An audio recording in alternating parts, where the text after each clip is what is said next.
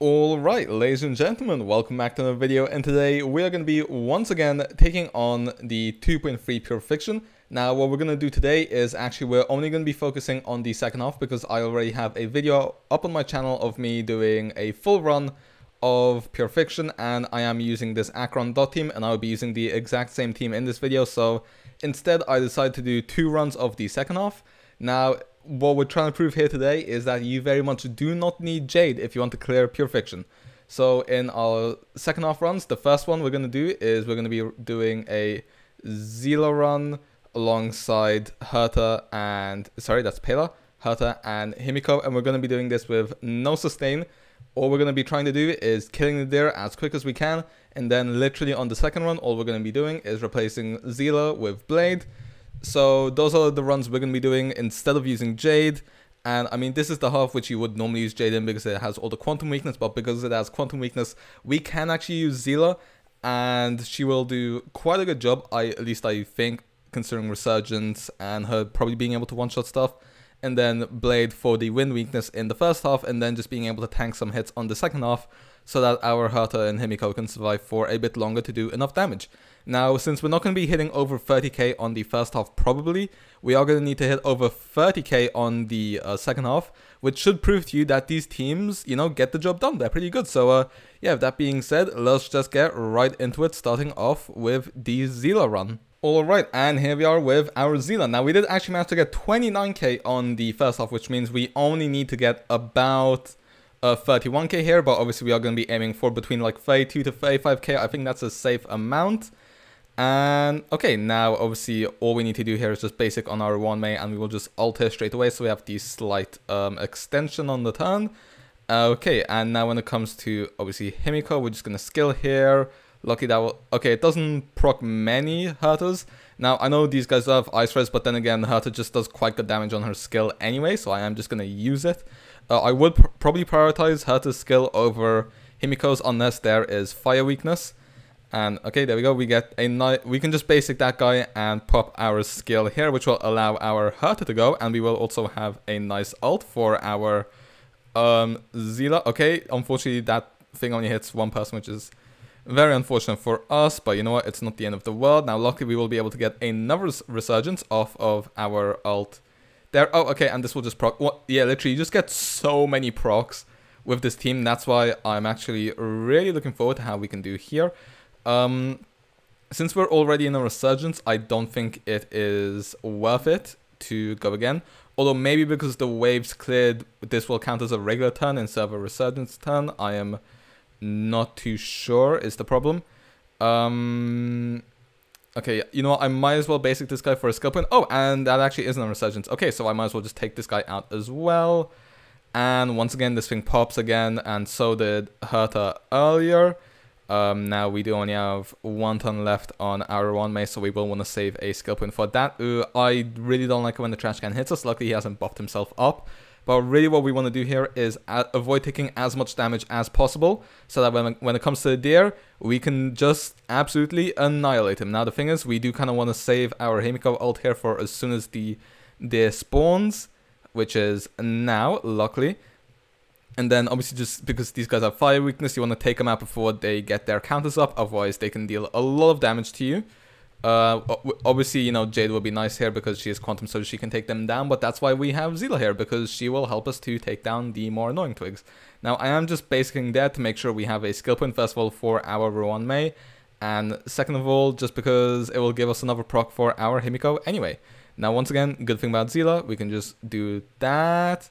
Okay, I do not want... Yeah, okay, yeah, herta's gonna take a few hits there. Dude, look, they already got down to half health. Maybe it's honestly better to save your himeko ult for the... Okay, yeah, what I would probably change is, instead of using my himeko ult in the first wave straight away, I probably would have taken out... Because 2 branches spawned in, I probably should have used Seele and then a resurgence on them. But you know what? It's fine, we should be able to get through this anyway. I mean, as you can see, this team just absolutely destroys the first couple of bits. It's just a case of staying alive when it's time for the deer, which can be a bit of a struggle sometimes, but I think we should be fine. Luckily, she didn't hit herta, although our herta is now in the red. The good thing about Pure Fiction is, you know, you are allowed to die sometimes, which is a bit underrated when it comes to how useful it is. Now, okay, I could skill on the twig and then basic the deer, or no, because actually, yeah, I'm more confident in this because that will give us an extra skill point, and now we can just deal as much damage to the deer as possible. Although, actually, I'm not sure if it gives us more points if we were to take down one of the branches, if I'm being completely honest. I'm gonna be honest, you guys can probably clear like way better than I can, just because this is actually like one of my first tries for this run. So, yeah, like I said, I'm sure you guys can do better than I can. Since we have quite a few skill points, we can afford to skill there. It is unfortunate that we don't kill. I didn't look at the damage number. Maybe we didn't crit. I am not too sure. We are at 56k though. Now, since we break this guy, he will not be hitting us. And now we can actually save our ult here, because what's going to happen is, I believe it's the wave after this, when basically every single one which spawns is going to be a fire, but then at the same time I don't want to take any hits. So actually I am going to give up on that. What I'm going to prioritize is making sure my herta survives, so I can use one more skill on her, maybe even an ult. No, unfortunately not. Although luckily these guys didn't get their counter up, so actually we did not misplay there. And okay, we're already at 59.3k. The deer doesn't go, although this unfortunately won't give us another turn on our herta. I believe our herta will be dying, unfortunately. And okay, you know what? At least she managed to get her follow-up off one more time. And there she goes. RIP herta. Oh, but we already hit 60k. Okay, nice. So even with our herta dying and us not playing optimally, we were able to hit 60k. So we've already got over 31k. I am curious to see how much we will end up getting. I mean, Himeko's probably dying soon. Actually, no, what we can do... we're not going to have our ruan mace skill if I do that. Oh, well, it's too bad. Yeah, like I said, quite a few misplays here. Honestly, could have played it a bit better, but you know what? I have seen worse, probably. And, ooh, actually, because we don't have ruan... Oh, you know what? Actually, getting ruan mace skill up and then normal attacking on Seele would have been the better play to do. Oh, well, that is too bad. Yeah, we probably could have gotten minimum 61k there. Oh, actually, we will be able to with the Seele ult. Anyway, now I might as well just guarantee myself a kill here, since we're not going to have enough SP for the resurgence anyway. And then just whack. And 60.9k, and we got a 31k clear. Now, like I said, if I'm being completely honest, you guys can probably do a better clear than I did. I feel like 32 to 35 should be easily doable with a Seele build like mine. The entire team build, as well as my Seeles and blades, will be at the end of the video. So yeah, but with that being said, I'd say this was a pretty decent clear, and it is on to the blade run now. Alright, and here we are with our blade run. Now, I did have to retry because our herta was getting absolutely targeted, but anyway, this time we got 28k on the first half, so we will need 32k for this half. But honestly, I'm pretty confident in this. As you can see, our blades technique is basically gonna lead to this entire first wave getting destroyed, just because it will proc all of the follow-up attacks. And there we go, and ruan may get her skill up. Okay, they're targeting blade. This is good. This is good. Oh, I thought everyone was about to target blade. That would have been so good, but oh well, it is fine. Either way, not too mad about it. Now, obviously our blade's action was delayed a lot, which is gonna be annoying, but you know what? It's not the worst thing in the world to happen. If he does get hit one more time, obviously his follow-up will proc, which would be a nice addition to our damage. Now, our SP will allow us to go for a herta skill. The question is, do I want to save my ult? Probably not. Honestly, it's probably better to get this wave out as quick as possible. And then, okay, that's unfortunate. I would have rather if he went for blade, but at the same time, it's not the end of the world. I mean, all we can really do here is basic attack anyway. But our skilling here will allow us to proc our follow-up, and there goes herta doing 169k. Thank you very much. And we still have... Oh, okay. You sure, Himeko? Go ahead. Now the good thing is we will have her ult up for the deer. Now unfortunately we don't have our Seele to clear all the quantum in the deer. If I'm being honest, most of Blade's use was already used up in the first wave with all the wind weakness. Although once again the good thing is he is a destruction unit, so I mean first of all his damage and self-sustain is very good. And then obviously he will be able to taunt the enemies, which will help us out a lot when it comes to survivability, at least I think so. I wonder if any of our units are gonna die like they did in the first run we did. But anyways, we can just go for a quick ult on our herta here. Luckily the counter isn't up on the enemies yet, so we will not be getting punished for it.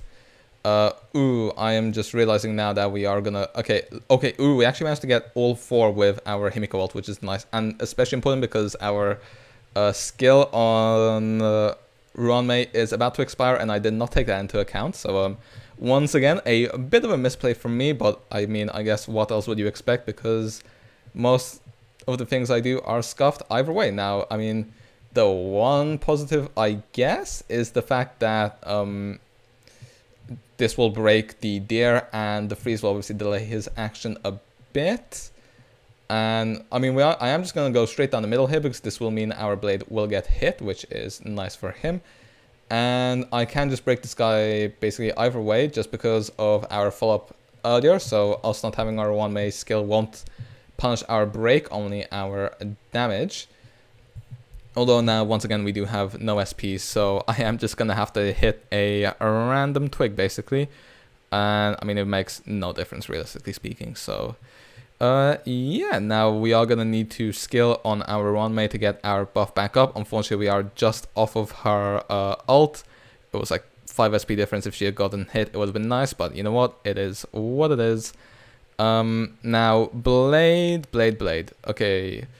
Will I survive a hit from both of you guys? You know what? I'm just going to use my ult to heal in the meantime. Oh, never mind. Okay, luckily our follow-up attack gets priority. It dealt a nice 89k there. And I am... Maybe it would actually be better if I was on Inert rather than Rutilant Arena. Normally you do play Blade on Rutilant since he does a lot of basic attacks when you play him with Bronya. But, I mean, in this situation, maybe Inert would have been better. I actually did consider making the change, but then I decided I was... way too lazy. Anyway, okay, we're probably gonna get hit a bit by the twigs, but honestly, we should be fine. We break one of them anyway. And, okay, Blade gets hit, which is nice. That is less nice. Oh god, our herta is taking a lot of damage. Not good. I mean, the bright side is we only need about 5k more points. Again, Blade should survive this hit, and it will actually let me heal, which once again is nice. 100k on our Blade. Once again, Jade who? All I'm seeing is that Blade is... I mean, I think if you... A lot of people are saying if you have Blade, you should pull for Jade. I would actually take the opinion if you have Blade, you don't need Jade. Rhymes, which is very nice. But yeah, that is my honest opinion. I feel like Jade is a pretty low value unit. Although, then again... If you struggle in Pure Fiction and you just want to basically guarantee clear every single Pure Fiction, then I suppose that would be her biggest use. Okay, and now we shouldn't get slapped by any of the vines because none of them have put their counter up yet. And we get to 59k and we get to destroy 3 of the vines with our himeko, which will then proc a herta, which, there we go, 58k. I mean, obviously the follow-ups are pretty decent. Okay, 142k there, that's nice. And we can actually break the deer here, which once again, nice because freeze, delay his action, and then ruan will delay his action even more, so I don't think we have to worry about him again. And most of our characters survive to the end, and I mean, we're already on 62k. This is actually a very good clear. It's actually better than the Seele clear, so you know what? Blade, without Jade, did actually pretty good. And if I'm being honest, I've actually been able to clear most of the previous Pure Fictions with Blade, even though he's not the main carry. He's just a really useful unit just by helping your other units survive. And I mean, yeah, man, Blade's been pretty good. Nothing else spawned. How much? Okay, we got 63.7k clear, and we got 35k clear on the second node. I mean, Seele was 31k, and then we hit 35k with our Blade. So, yeah, as you can tell, Blade is actually quite good in Pure Fiction. So yeah, that being said, I will just give my overall thoughts in the outro, and then we'll move on to the character builds, and yeah, that'll be it for the video, so I will see you guys in a second. Well then, as you can see, our Blade and Seele managed to do quite well for themselves. We were able to get over 30k on both the clears. And I know some of you guys will say, yeah, that's mostly because Herta and Himeko, and you're not wrong, but because Herta and Himeko exist, in my humble opinion, you don't really need Jade. You can play a dot, I mean, if you don't have a dot team, then maybe I can see why you would go Jade, that is probably fair. Then you could do like a Blade, Jade first half team, and then like a Herta, Himeko second half team, and you should never have a problem in Pure Fiction. But I feel like because Jade's weaker in Memory of Chaos and in Apocalyptic Shadow, you are better off just building a dot team and then a Herta Himeko team. But at the same time, pull for who you want. If you really like Jade as a character, you might as well pull her. Me personally, since I'm an F2P, so I am saving for future units rather than her. But if you like a character and you think she'll be useful for your account, you know, just go for it. Who cares? It's your account. You can do whatever you want. But yeah, for those of you, if you're wondering, do you need Jade? The answer is very much no. But with that being said, when it comes to our character builds, our Blade here is on 138 speed with 54 crit, but because of the Longevous set, this is actually 70, so it's a 71-57 crit ratio. He does have 6.3k HP. We are on Seeker Vow only S2, unfortunately, but you know what, it is what it is. And then, you know, this is just how our relics are looking: HP, Sphere, and Rope. And then E0. As for our Seele, she is on the Herta store Lycon, 70 crit, but this will go up to 86. 70 is important because she is on Rutilant, same thing for Blade. 121 speed, but then she does give herself a 25% speed boost, and she does also get the 10% from Ruan May, so she is actually quite fast and is getting quite a lot of turns. Attack 3k, this is because we are on attack boots, and then, you know, just don't want to talk about it, but then this is our rope, and then our boots, chest, and hands in there. And then when it comes to our Herta and Himeko, you know, just decent speed on both, trying to get decent stats. Himeko is on the F2P icon because the 5-star will give Herta more survivability, which she lacks a bit as a 4-star, because obviously they have lower base stats. Trace is mostly leveled up, just missing a few which are lower priority, but you know, resources are limited on the follow-up set and on the Sigonia set. And E0, then our Herta, E6, because, you know, Simulated Universe, 84 crit rate to 110 crit damage on Himeko's Light Cone. And then Trace is once again mostly leveled up, 2-piece ice, 2-piece attack, because I don't have enough for a second follow-up set. And again on the Sigonia set, and like I said, E6. And then when it comes to our Ruan May, on 148 speed, 149 break effect, this should go up to 169. Obviously not the 180 which you would want ideally, but you know what? Gets the job done. Pure Fiction isn't the biggest DPS check. It is just nice that she can help us with our weakness break efficiency, as well as our weakness break efficiency, as well as our just boosting our damage a bit. Like I said, you don't need the most damage in Pure Fiction, you just need a decent amount. But yeah, as you can see, those are our character builds fully. E0S0 on our carries, and I mean, pretty relatable builds I think on most of our characters. But with that being said, hopefully you guys enjoyed. Let me know, what do you think about Jade? Have you pulled her? Have you not? And with that being said, hopefully you guys enjoyed. Be sure to like and subscribe and comment on the video, because it will help out the channel immensely. And with that being said, thank you for watching, and I will see you guys next time.